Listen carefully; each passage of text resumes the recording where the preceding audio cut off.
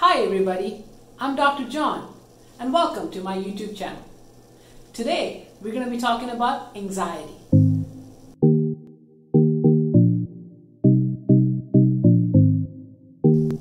Nervousness and excitement can be good in moderation.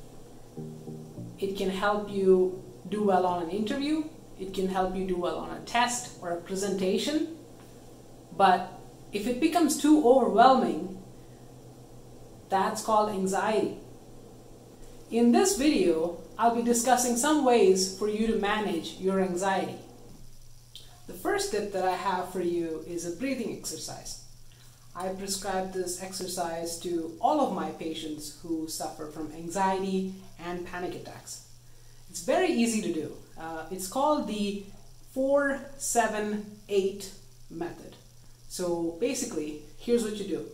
You inhale for 4 seconds, and then you hold your breath for 7 seconds, and you exhale for 8 seconds. Okay? So we're going to try this a couple of times here, okay?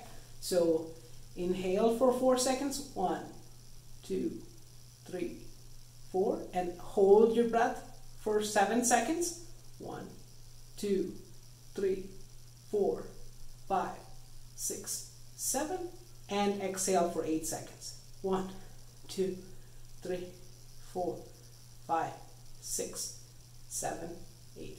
And inhale for 4 seconds. 1, 2, 3, 4. And hold your breath for 7 seconds. 2,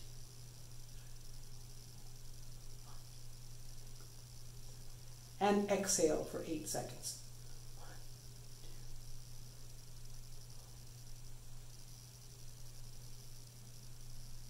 Repeating this 5 to 10 times is going to help you with your anxiety a lot, and it'll even help you sleep a little bit better too.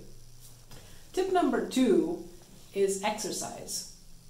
Scientists have found that regular aerobic exercise has been shown to reduce tension, improve and elevate mood, increase your self-confidence, and improve your sleep. 5 minutes of aerobic exercise has been shown to have anti-anxiety effects.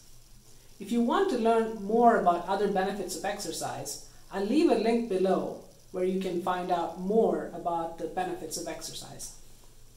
Tip number 3 is mind-based stress reduction programs. They have been proven to reduce your anxiety. YouTube has a lot of free videos on meditation and yoga. I know a lot of my patients use Headspace app.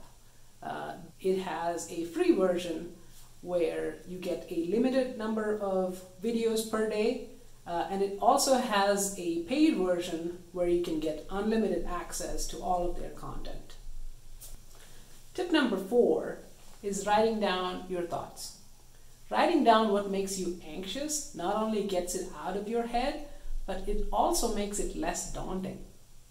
It also helps you prioritize your problems, concerns, and fears. It also helps you identify your symptoms and your triggers. That brings us to the next point. Tip number 5 is identifying your triggers. Sometimes they can be very obvious, like drinking alcohol, drinking caffeine, or smoking. But other times they can be less obvious. Long-term problems such as finances or work-related issues can take a long time to figure out. Is it because it's a due date? Is it because of a person? Is it because of a situation? And that's when you might need some extra support. I'm talking about your friends or behavioral therapists. Once you identify the trigger, try to avoid it as much as you can. If you're unable to avoid the trigger, try to use one of the other techniques that we talked about in this video to manage your stress. Tip number 6 is talk to your friendly neighborhood behavioral therapist. Behavioral therapists have a slew of different techniques that they can use to reduce anxiety and stress. Cognitive behavioral therapy is just one of those techniques. It can help improve your thinking about your stress and how you react towards stress-inducing situations. And the last tip that I have for you is talk to your family doctor about it. If none of the other techniques have worked, it may be time to start medications.